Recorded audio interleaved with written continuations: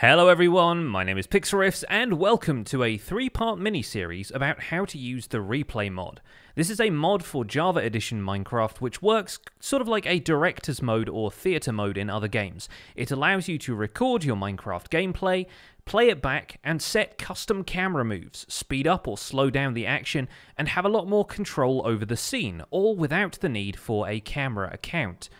I often use the replay mod for time-lapse footage, but you may have seen other Minecraft creators using it to enhance scenes of their own videos by making camera moves that aren't possible when you're just playing the game. The replay mod allows you to turn Minecraft into something much more cinematic. This video will explain how to install and set up the replay mod. To install the replay mod, direct your browser to replaymod.com, which should load up this page where you'll find a download now link you can click on, where versions of the replay mod are stalled for as far back as Minecraft 1.7.10, so you could even install this in a 1.7.10 modded instance if you haven't updated past that, if your favorite mod pack is in 1.7 and you want to create replays from it. More recently though, of course, we've been using Minecraft 1.14.4, which you'll find up here at the top of the page with a note that it requires Fabric and the Fabric API. So we're going to be downloading a few different things. This is the place you want to start. So we're going to click download. Of course, there will be a adfly link and so forth, so make sure you don't click on anything that you're not supposed to. Eventually, you'll be able to download the replay mod jar file, which we're just going to save to my downloads folder, and we'll pick that up in a minute. While we're here, we want to click on the links to Fabric and the Fabric API and download the version 4 Multi-MC, which is going to be the Minecraft launcher I'm going to be using for this demonstration, and that's purely because this is the version that I find the easiest to customize and troubleshoot if there are any problems. Of course, you can download an installation for the vanilla launcher if you're a little bit more familiar with how to use that, and there's a couple of other versions here which we're going to ignore because those are more for modpack devs than for just people who want to play the game and install a couple of mods to go with their Minecraft instance. So what I'm going to do is download a Multi-MC instance that we can open in Multi-MC a little bit later. We're going to save that to the downloads file as well. Then going back to replaymod.com, we're also going to download the Fabric API. We're going to get the most recent version of this from the CurseForge website here. All we need to do is click on download in the top corner here, wait for that to start downloading automatically, and you'll get a Fabric API jar file as well, which once again, we're just going to save to the downloads folder. Now, while we're on CurseForge, we're going to make one last stop, and that is to download a mod called Optifabric, which allows you to use Optifine with the Fabric mod loader. That's also going to allow us to use Optifine with the replay mod, which allows us to inject some more interesting graphic options like shaders into time lapses and replay mod replays that we're going to be rendering a little bit later. So for this, once again, we just need to click the download link up in the top right hand corner. That's going to start downloading, and the most recent version at the time of this recording is 0.5.2. We're just going to save that once again, and we also need to make sure that we have the most up-to-date version of Optifine to make sure that all of these mods are going to be compatible. Optifine, as always, is available from optifine.net. You can click downloads and find the most recent version here. I've already downloaded this, so I'm not going to worry about it today, and a video about how to install Optifine and what it does can be found elsewhere on my channel. Last of all, you'll want to head to multimc.org if you're not running Multi-MC already. You'll find the download link here in the download and install section on the left hand side. Just download the version for your operating system, click save, unzip that, and install it as a program on your PC. So now that we're done downloading stuff from the web, I've closed out my browser and I've opened up the most recent version of Multi-MC, and we're going to add an instance of modded Minecraft that's going to allow us to use the replay mod.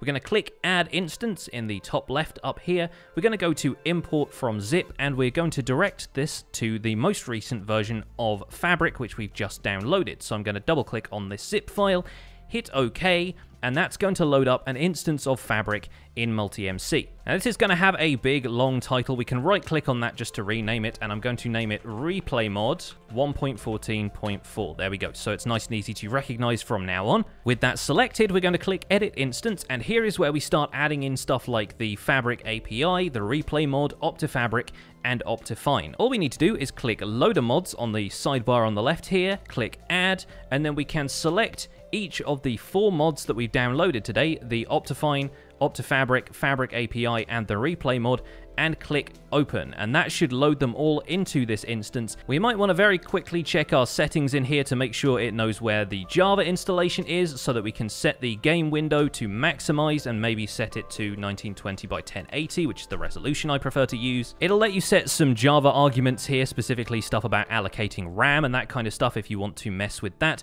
But now all we should need to do is click launch, and it will launch a window that looks like this. This is the console window. It's going to start loading up all of the mods. This usually takes a couple of seconds, and if it crashes the first time around, don't worry about that. Sometimes loading it up a second time will work. It's also worth noting that you'll need to log into Multi-MC with your Minecraft account, and I've already done that, but you can click on Manage Accounts if you need to add a new one. After a while, it will open up a new instance of Minecraft, and the first thing you'll see before you even get to the menu screen is the option to log in using a replaymod.com account. Now, this is not required in order to make replays. This is just something that will allow you to upload your replays to a central hub and stuff like that and share them with the community. If you don't want to worry about that, just click skip, and it will take you straight to a brand new menu screen.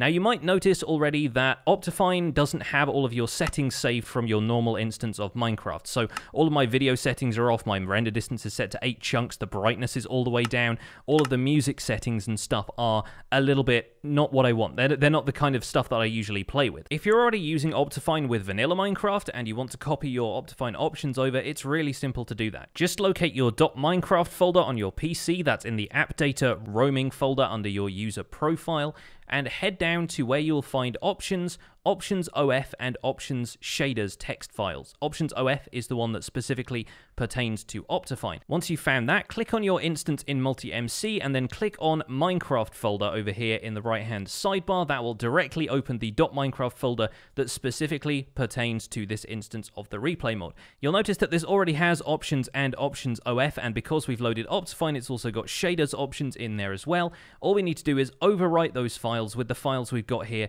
in our original .minecraft folder. Hold down Control so that you can copy them, or hold down Alt if you're on a Mac, and you should be able to replace the files in this destination with those three. And then when you next load up the instance of Minecraft, that should have all of your Optifine settings that you are used to. There we go, my FOV is set to 80, my video settings are normal, the GUI is scaled the way I like it, the graphics are all set the way I like them. That's basically all we need to do here. One thing that's worth noting is the shaders are not going to be present yet because I haven't copied any shaders over from my vanilla Minecraft shaders folder, and all we should need to do is click on Shaders folder here. That will open the folder on the desktop. Once again, I open my vanilla.minecraft folder where I have a bunch of shader packs already here. I'm going to drag over Silda's Vibrant Medium because those are the ones I like to use, and the shaders folder here is the one for my multi-MC instance of Fabric with the replay mod. So I'm just going to copy that one over, leave that in the folder, and that's the shader we're going to use for the rest of this tutorial. Obviously, if you want some different types of shaders, you just need to drag them over or install them into this folder from your downloads folder. At this point, everything is set up for you to record replays. It's not quite set up for us to render replays yet, but we will get to that in a second or two. First of all, I want to open up the replay viewer, and here we can access the settings for the replay mod, which will allow us to determine whether or not we are recording when we enter a single player world or a multiplayer server. So we can toggle those on and off here, record single player and record server. Those are fairly self-explanatory. It'll also allow you to disable or enable chat and notifications, that kind of stuff. We're not going to worry too much about those settings right now. Those are things that you can tweak if you don't want that stuff popping up. If you're recording live at the same time that you're recording the replay mod stuff and you don't want the recording indicator to show up, you can simply toggle it off here. But in the replay viewer here, you will notice we don't have any replays saved yet because, of course, we need to create one. Speaking of which, we don't have any worlds saved here quite yet because I haven't loaded any into this instance of Minecraft. And of course, if you're working with worlds in this version of Minecraft, Vanilla 1.14.4, of course, it is possible for you to drag those worlds over into this instance of Minecraft, much the same as we've just done with the shader packs and the options files. However, I highly recommend that you back up your worlds before doing so, just in case anything goes wrong during the transfer, especially if these are worlds that are important to you. Make sure you turn them into a zip file first before you drag them over into the instance folder for replay mod, just in case something ends up getting corrupted. Once that is saved as a zip file, of course, the process is pretty much the same. I've got my instance folder for the Fabric instance over here. I open up the saves folder. I can copy across the Minecraft Survival Guide world or simply move it like so, because we can always move it back to our Minecraft saves folder here. It will disappear from the vanilla Minecraft instance if you open that up, but it will appear now in the list of worlds we have saved in our Fabric Minecraft instance that we've got loaded up with Replay Mod. So now if I click on single player, you'll see the Survival Guide world is loaded up here, and I can click play, and we can head into the Survival Guide world and start instantly recording a replay. As you can see, I'm out here by the trading hall that we built last week, and let's just say I want to add a few leaves around the outside of the build here, just to help it blend in a little bit. Really, the leaves are just something convenient I had in my inventory at the time, but let's say I want to add some leaves as bushes all the way around the outside here. Maybe dot a couple of those around the pillars, perhaps swap a couple of the pillar blocks out for mossy stone bricks if I have some. Alright, that should be good. I think I've done enough. As you can see up there in the top left, the recording indicator has been going the entire time, and if I now pause the game, there are a couple of options down here to either pause or stop recording, but I'm going to not worry too much about those. I'm just going to save and quit back to the title screen. In the top right hand corner there, very briefly you saw it, there was a button that said saving to replay file, and once that disappears, it is safe to open the replay viewer, where you will now find a replay has been saved. To load up this replay, simply double click on it, or click on it and click the load button, and you should find yourself loaded into an instance of Minecraft, which will seem to be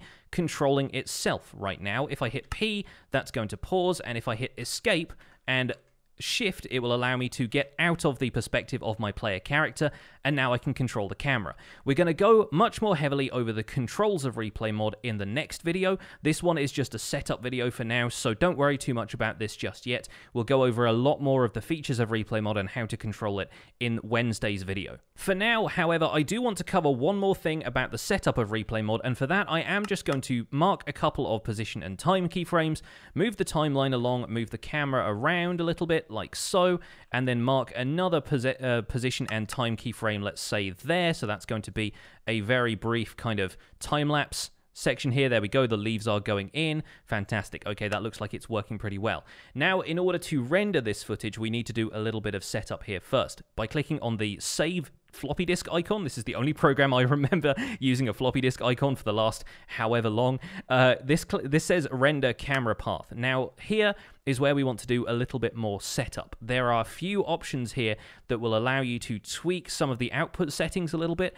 The most important thing, though, is down here. We need to set a command line that allows us to use ffmpeg in order to export this. If I just clicked render now, it would tell me that I needed to have ffmpeg installed. So we need to go back to the web, go to this URL, and download ffmpeg. Luckily for us, downloading and installing ffmpeg is just as easy as downloading and installing everything else in this tutorial has been. All we need to do is go to ffmpeg.org, click on download, and download the most recent version that it gives us here. Just hit OK, save that, and launch it from your downloads folder. If you can't open this BZ2 file on your computer, you can download a program called WinRAR to open that. Alternatively, just go to Windows Builds here, click on the version of Windows you have. A 64-bit one is the one I have, and you can download a zip file, which you should be able to open natively in Windows Explorer. We're going to extract this zip file to our Program Files folder. I'm going to overwrite the ffmpeg folder that I already have installed here, and once that's been installed in here, you need to open the bin folder and find ffmpeg.exe. We're going to right click on this, go to properties, and find the location of this file on disk. We're going to copy all of that. Then we'll load back up the instance of the replay mod, open our replay that we just saved, and you'll notice that it's even saved the keyframes I set earlier, which is really, really nice of it. Now we go to render camera path once again, scroll down to this tiny little box over here, left click in that, and paste the file path that we just copied from Windows Explorer. We just need to add one small thing onto the end of this. We're going to add a backslash, and we need to type ffmpeg.exe, and then that should be all set up now. So if we hit render, it will allow it to render the file for us. It's going to render a video, and you can click here to show a preview. As you can see, this is now rendering the footage that I set up using ffmpeg, and we can hide the preview there, so it will take a little bit less time. If you have the preview open, a lot of the time it will take a little bit longer because it's showing you the live feed of it rendering the footage. Once it's done, you'll hear an incredibly loud noise, and it will tell you the video has been successfully rendered. You can either upload it directly to YouTube, open the folder where those videos are stored, or close this, and that will take you back to the replay. And from there, of course, you could set up more camera moves, you could change things around, you can do whatever you want with this scene now it's been saved as a replay. Last but not least, if you didn't click the Open Replay folder option when it was given to you, don't worry, you can find the folder very, very easily. Once you've quit out of the instance, simply click on the instance here, go to Minecraft folder, and open up Replay Videos, where you will find them saved as MP4s. And if I open it up in VLC Media Player here, as you can see, the whole scene is now playing back as an MP4 video. So that's going to be it for this video about how to install and set up the replay mod, but we're going to cover a whole lot more about this mod and what it can do in the next couple of videos. So please make sure you stick around for those. Those will be coming out on Wednesday and Friday this week. Don't forget to leave a like if you enjoyed this video, subscribe if you want to see more, and I'll see you guys soon. Take care. Bye for now.